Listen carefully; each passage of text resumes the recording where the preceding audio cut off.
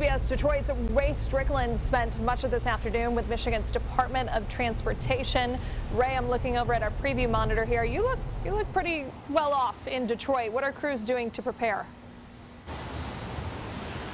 Yeah, that's exactly right, Rochelle. It's not that bad out here as of now. Yes, it's raining and the roads are wet, as you can see, but drivers seem to be doing okay at the moment. And I do want to emphasize at the moment because things could change relatively soon here, maybe in just a matter of hours, because that's when the ice is expected to accumulate on the roads. Now, I do want to give you a look here at Woodward and Forest. That's where I was a little bit earlier. And you can see there's not much to be concerned about right now, at least in this area of Midtown in Detroit. It's just a regular February Wednesday in Michigan. But in the afternoon hours, let's say when you're leaving work, that's when the road could become troublesome. MDOT is watching them closely from their operations and service center in Detroit.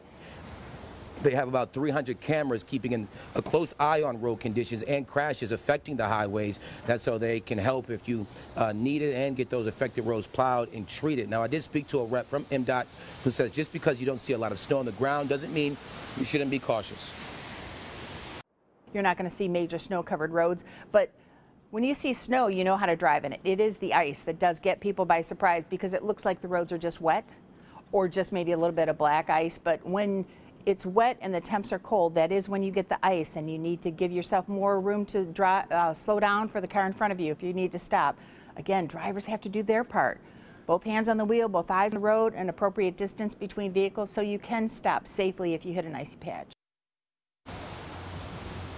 And that was Diane Cross from MDOT. She also wanted to remind our viewers that they can check on road conditions and even crashes live at mi.gov/drive. Again, that's MI, short for Michigan.gov/drive. And that's going to be something that you can see in real time, which will allow you to prepare for that post-work commute. Live in Detroit, Ray Strickland, CBS News Detroit. All right, Ray, thank you. We've got our team out there. We've got you covered, letting you know what's going on out there. We'll check back in.